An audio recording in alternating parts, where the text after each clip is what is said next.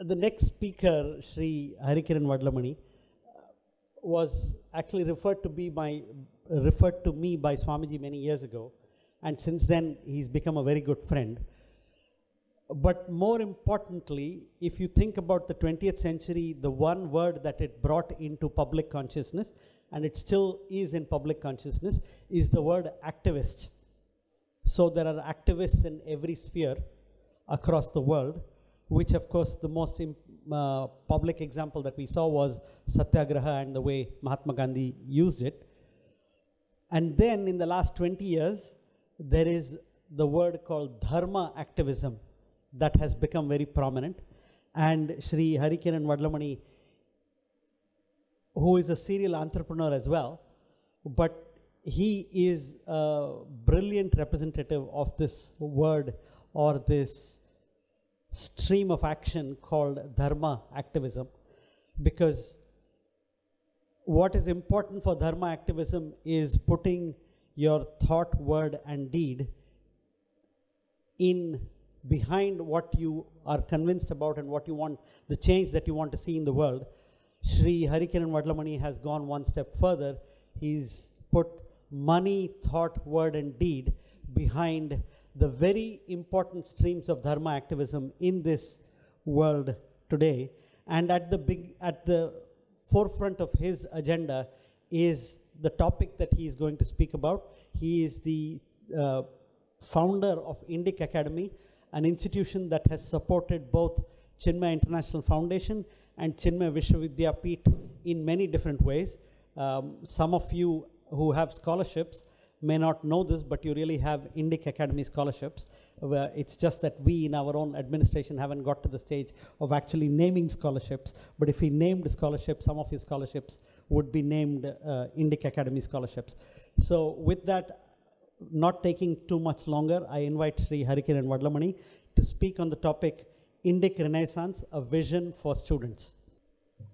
Swami Advayanandaji, Dr. Gauriji, Mahadevji, Sundar, Arundhati, Sridharan. I committed to coming here almost 5 months back, and I was not sure why I was invited. And in the mail, it was not so clear. And I landed here yesterday evening, and Sundarji told me that I have to give a keynote address. So I was sort of ambushed with that task. And then my wife and I were chatting this morning, and she said, do you think you can really connect with the students? Because you are always, intellectual interactions and all that. Would you be able to connect with the students? I said, Bhagavan Shankara's grace, I hope to. So, end of my talk, you must tell my Sundari whether this Sundar has done the right thing in asking me to address the keynote address. I need a volunteer.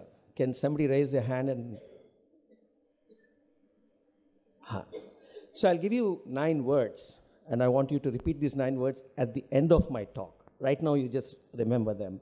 So they are learnability, creativity, simplicity, accountability, exponential, global, tenacity, gratitude, attitude.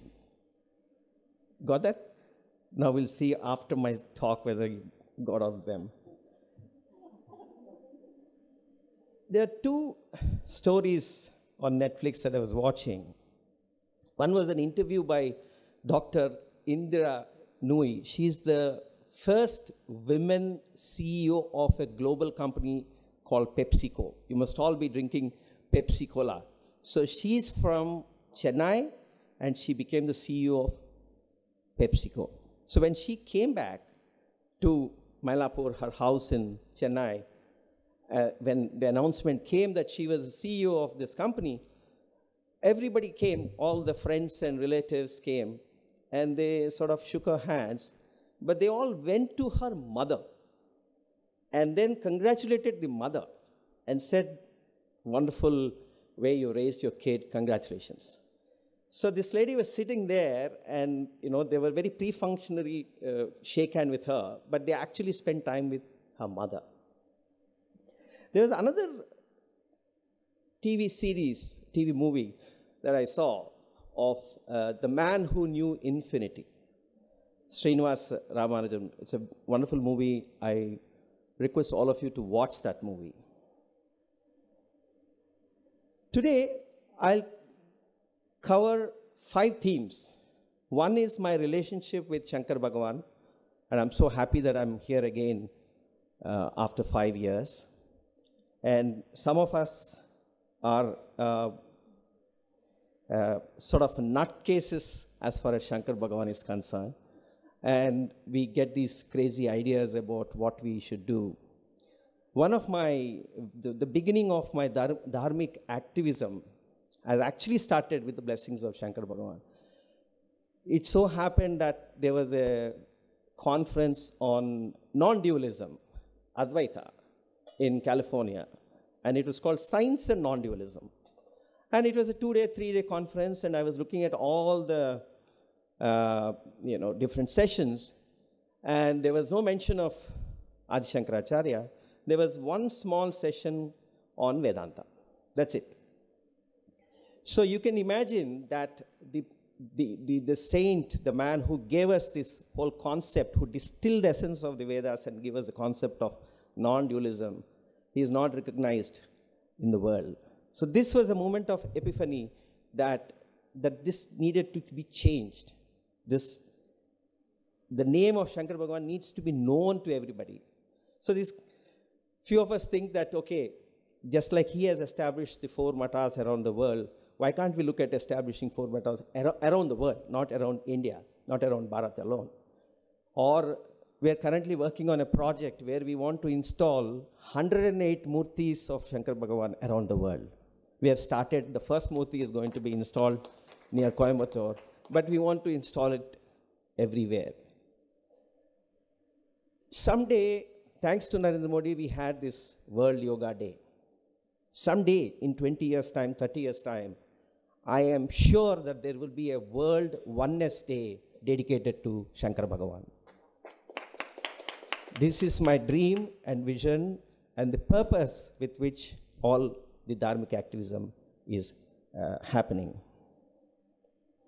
My relationship with Chinfo started with my meeting with Swami Tejamanandaji in Singapore, and then he introduced me, and we started supporting the Bhagavad Gita courses on Facebook, and also with Arundhati we are working on KTPI.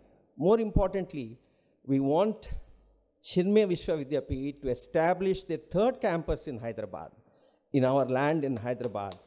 And in 5 years' time, when the regulations permit, we are going to work with Swamiji and establish. So by the time you finish your degree and you're working in the corporate world, you want to do an executive development program, I'm sure you'll come to Hyderabad to Chinmaya Vishwavidyapeeth in Hyderabad campus and do your program there. One other thing that stuck with me about Chinfo here when I came in 2013, about Gurudev's, is very mischievous with words. He plays with words, and he gives. So his theme is about connecting the Pandit with the public, science with the spirituality, East with West, science with spirituality, and past with the present. So this is a very interesting, encompasses a lot of distilled wisdom into the vision of this institution. And so this struck me, and I'll come to it later. My own life's journeys and values and what at the age of 55 that I look back is that it is very important for me to continuously learn. So learnability is a very, very important value for me.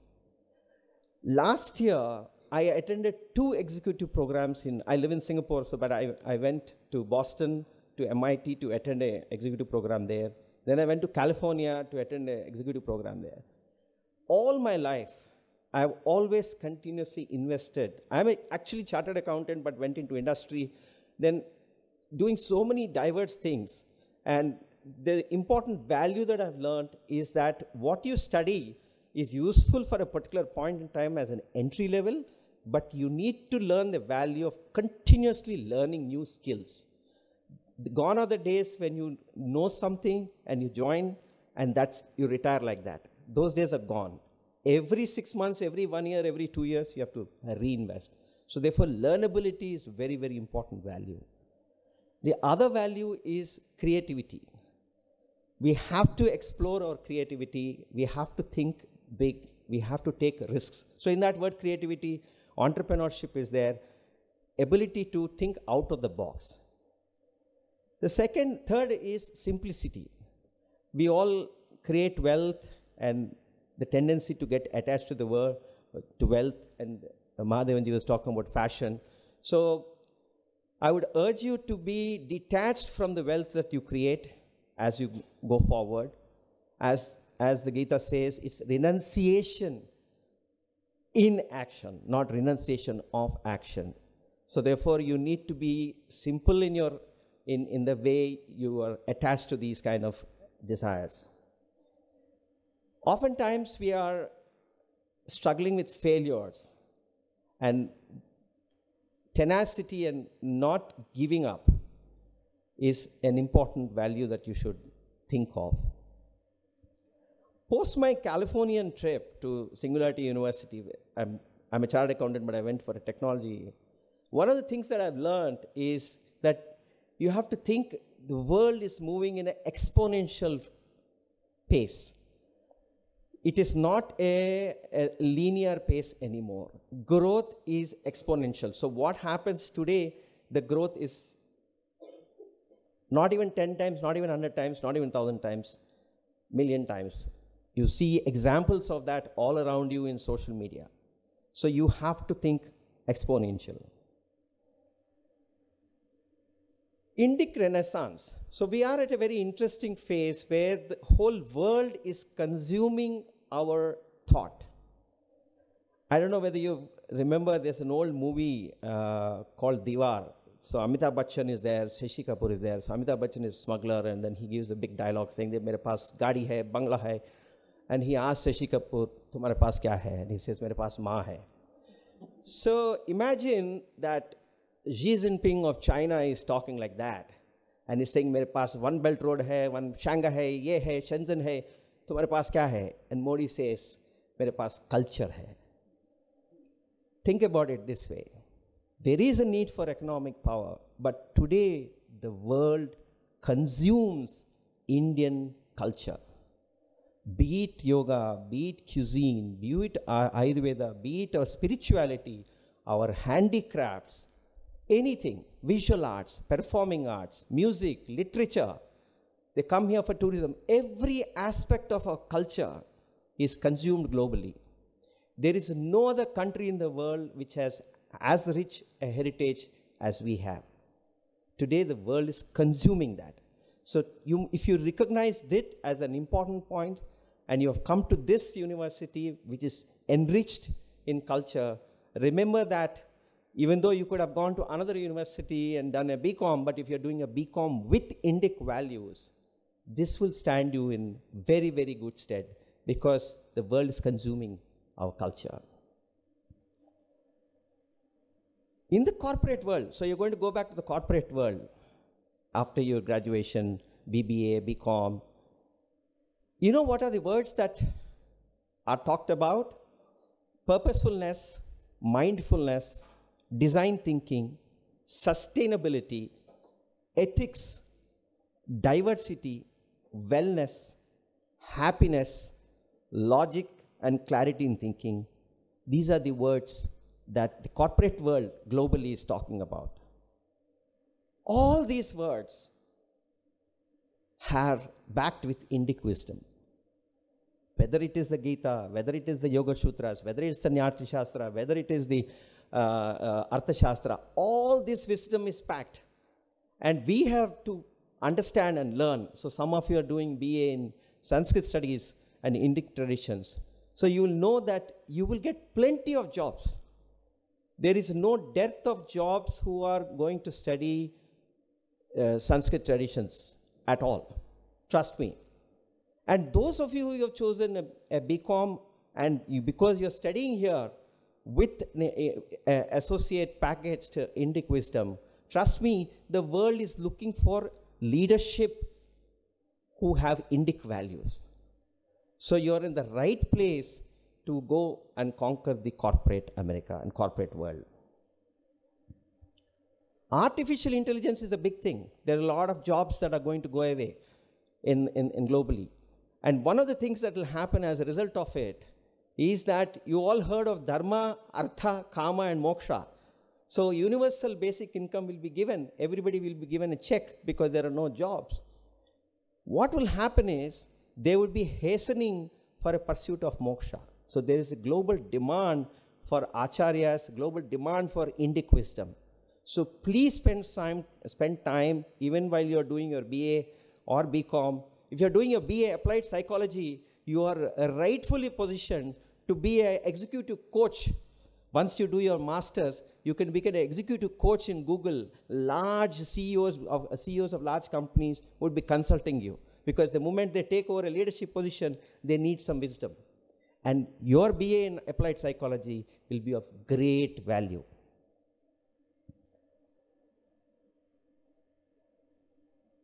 Indira Nooyi, coming back to Indira Nooyi. So after this incident, she went back and then she did an interview. And in that interview, she was mentioning that this incident in Chennai triggered a thought. She went back to her office, and to the top 200 executives of her company, she wrote to their parents. She wrote a letter. Dear parent, Tom works with PepsiCo. He is in my team. I'm so happy with him. You have raised him so well. He is a great guy. She wrote that letter to 200 American parents, and all of them were touched. They were in tears. They talked to her, they met her and said, nobody ever thanked us. So this is the CEO of a top company giving Indic value, our value. You understand the beauty of that thought of what she did. Similarly, Srinivas Ramanujan and Mahadevanji was talking about faith. If you see that movie, and he talks about, he's a mathematician, so you can be as scientific as it can be, but he's a very devout and a religious person. And so his professors in Oxford or Cambridge, they ask him, why are you so religious and scientific at the same time? And he says that I cannot conceive of any equations without the blessings of Devi. The equations are a manifestation of Devi. So you see, you can be, I mean, he was not using the word scientific and broad-minded, but you can be scientific, but at the same time, you can have bhakti, you can have shraddha, you can have surrender. So that is what Indira Nooyi and Srinivas Ramanujan have taught us. And the two words that I want to leave with you today in the Guru Purnima day is gratitude with attitude. Be grateful to the gurus who have taught you, and not just grateful as because, okay, he has taught me, there's a transaction. No. Do it with an attitude of surrender, of shraddha, of bhakti. And then you see the transformation within you. The West has taken several examples, whether it is Karma Yoga, whether it's Ayurveda, whether it is meditation, everything they've taken. 80% they will do asanas. They won't do with the namaskar. They won't do it with the feeling. So they've done everything, so they get the physical benefits of it. But the day Harvard comes back and says, attitude is important, you will see that the whole world will change. They will all become Indics. The whole world will become Indic in thought. Gurudev has manifested itself. Again, I was talking about Chinfo. When I started Indic Academy and I looked at what is Indic thought, and I put the definition, it so happened, and it just flew out of my thinking, that Indic thought is somebody who transcends science and humanities, who transcends tradition and modernity, and who transcends East and West. The moment I wrote this, I was shaken aback, and I sent a mail to Sundarji, and I said, look, do you see the similarity? And that is the beauty of Bhagavan, who is just manifesting itself in our actions, in our thoughts, if only we had the Shraddha. Thank you very much.